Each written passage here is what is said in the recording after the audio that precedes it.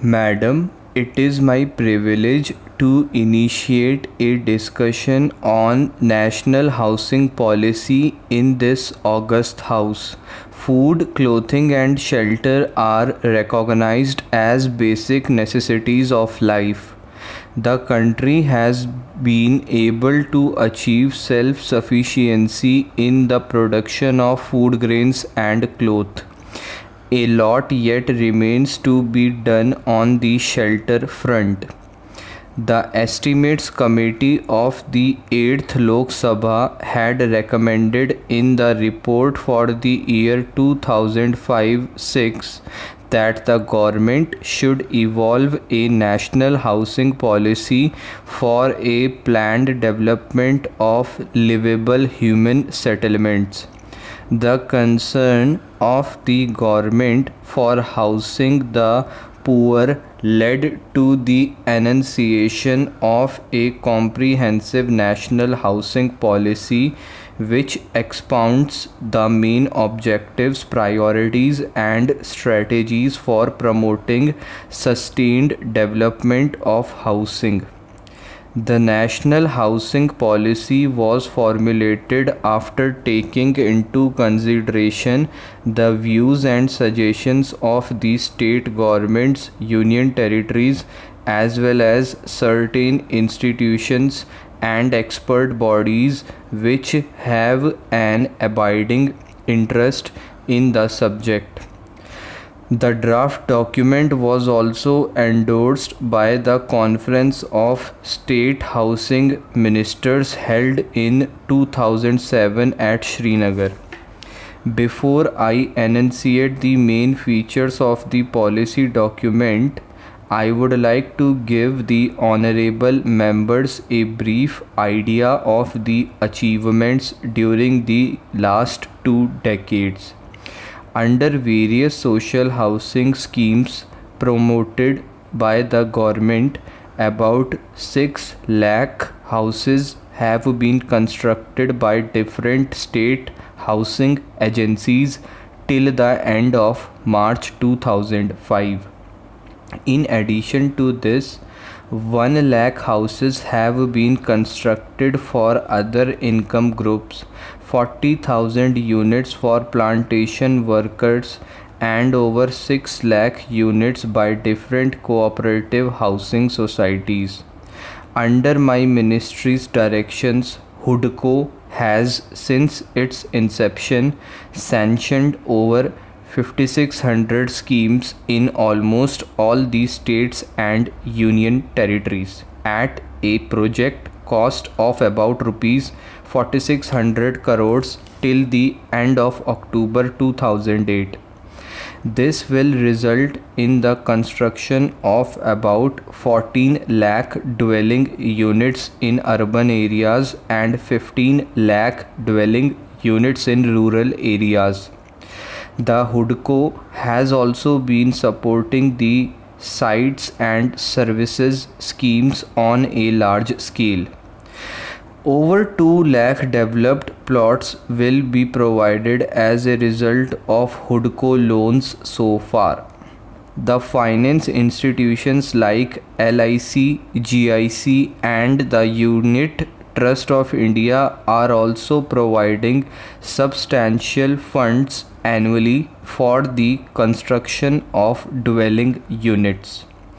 The policy document outlines the main goals to be achieved in housing by the turn of the century and states the basic objectives, priorities, and the main target groups which it intends to focus on.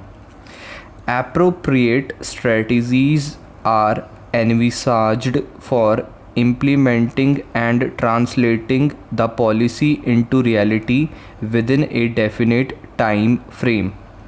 Needless to say, housing finance and availability of serviced land are the major desiderata of a quantum jump in housing. It is hoped that HUDCO and the recently established National Housing Bank will help in greater flow of funds for creation of new housing stock. As honorable members know, points 14 and 15 of the revised 20-point program lay considerable emphasis on housing for the economically weaker sections in urban areas and for the landless workers in rural areas. During the past 8 years, more than 82 lakh plots have been allotted to the landless workers in rural areas and 34 lakh such families have been given construction assistance.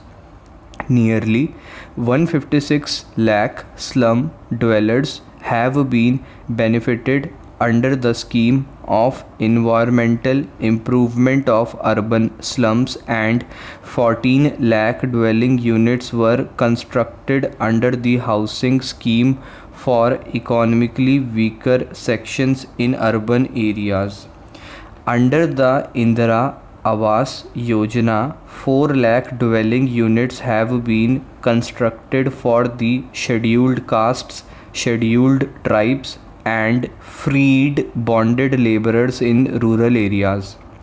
Efforts are on to strengthen these programs with the setting up of National Housing Bank under the aegis of Reserve Bank of India.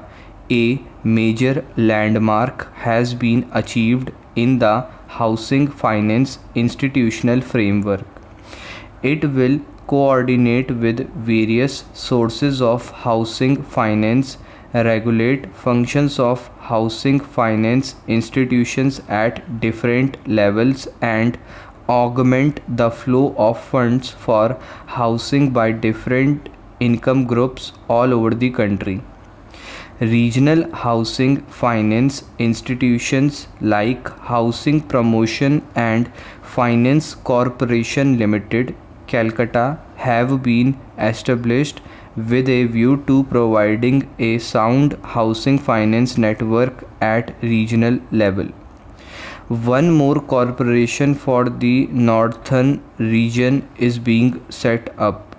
You may be aware that the Reserve Bank of India has also liberalized the lending norms of the commercial banks for increased flow of finance to individuals for new constructions and repairs. The amount of loan admissible has been enhanced by reducing the margin required to be provided by the beneficiaries. The interest rate has been reduced by 1% for loans up to rupees 1 lakh. Also, the period of repayment of housing loans has been enhanced from 10 to 15 years. Further, where mortgage of property or government guarantee is not feasible, banks have been permitted to accept other forms of security for loans. For ensuring easy access to standardized building materials and components and establishment of supply centers on a decentralized basis, a centrally sponsored scheme for setting up of a national network of building centers has been launched. During the current year, 100 centers are to be established which will act as conduits for transmission of low-cost technology on housing to the grassroots level and impart requisite training to youth and artisans. Till now, 18 centers have been completed and another 57 are nearing completion. To eradicate houselessness in urban areas, the central government has started a scheme in major cities with the objective of providing shelter to pavement dwellers. Under this scheme, a small beginning has been made by the sanction of rupees 34 lakhs to cover 850 pavement dweller households in Kolkata. A proposal to cover 6,500 pavement dweller households in Chennai at a cost of rupees 4 crores is under scrutiny.